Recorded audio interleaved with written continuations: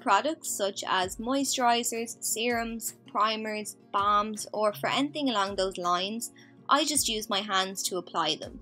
I don't feel that brushes are necessary for these steps because I get the very same effect when I use my hands. Also, brushes are not necessary in general. You can use your hands, and if you do, that's completely fine. You do what's easiest for you, but in terms of myself, I just prefer using brushes to apply certain products. For foundation, I love the Real Techniques Expert Face Brush. I wear a liquid foundation during the day, and this is my go-to brush for liquids. I wear a cream foundation on nights out, and for that I love the Sigma F60 foundation brush.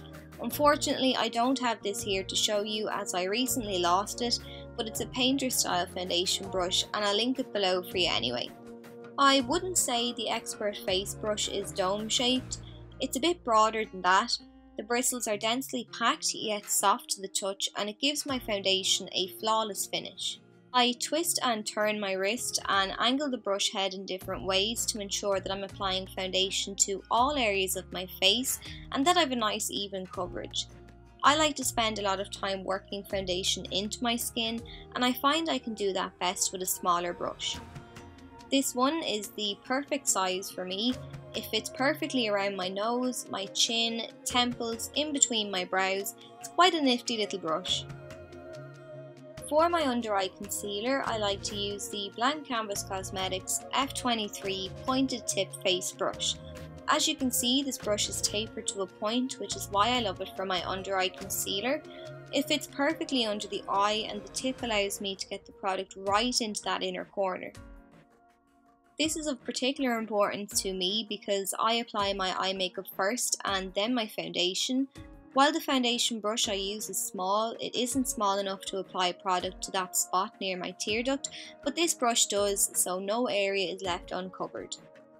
I have a lot of discoloration on my skin from acne scars and all that jazz, so if I want some extra coverage on those areas, I use my Expert Face Brush and stipple over the area rather than sweep the brush like I did to apply my foundation, and that just ensures that I get maximum coverage. To set everything in place, I like to use the Sedona Lace Tulip Contour FB03 brush. I use the tip of the brush to set under my eyes, and this eliminates the chance of the concealer smudging or creasing throughout the day. I then use the brush on its side to set along my cheeks. I move back to the tip then to set in between my eyebrows, and then for my forehead, temples and everywhere else I move back to the side of the brush. For bronzer, I like to use the Sigma Large Angle Contour F40 brush. The bristles of the brush are soft and fluffy, so I can dust product over the areas that I want, and it'll give me a nice diffused finish.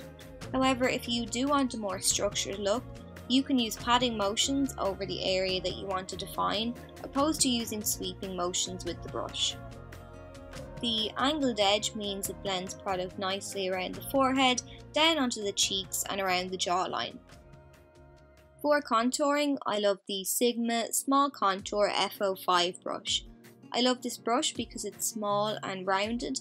It fits perfectly into the hollows of my cheeks, so I can define them with ease. You've probably noticed a pattern that my favourite brushes are based on their convenience, their shape and their size, and the next two brushes are no exception. But before I get onto them, I'm switching back to my Sedona Lace Tulip Contour brush. I like to use this after I've finished contouring. I take a little bit of powder on the tip of the brush and I sweep this beneath the hollows of my cheeks to further define them. For blush, I like to use the Sedona Lace Dome Contour FB05. The contour brush I just showed and these last two brushes are all quite similar in style, but I use them for different purposes. I use the Sedona Lace Dome Contour for blush. The hairs are longer and more tapered than the Sigma contour brush, so for me I find it suits better for blush application. Lastly then, we have the Blank Canvas Cosmetics F14 Round Top Cheek Brush. I like to apply a lighter matte face powder under my eyes to brighten that area up, and this is one of the ways I like to use this brush. The second way, which you might find unusual, is for applying highlighter. I pick up some product on one area of the brush so that I'm not highlighting my whole head, And then I tap the brush onto the tops of my cheeks and any areas that I want to add some sparkle to. The brush picks up and packs on product really well. So that's it. I hope you enjoyed my favourite eye brushes and face brushes videos. If you did, please let me know by giving me a thumbs up and subscribing, and I'll see you all soon.